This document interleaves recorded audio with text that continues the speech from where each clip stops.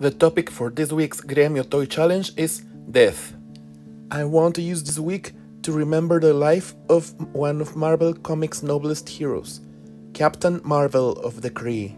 The current Captain Marvel, Carol Danvers, not only owes her powers to Marvel, she also found inspiration in him to be the greatest hero she can be. Marvel was always trained for war, but he learned to focus on peace instead, and that helped him to defeat very powerful enemies. He was such a champion for life that even death herself respected him.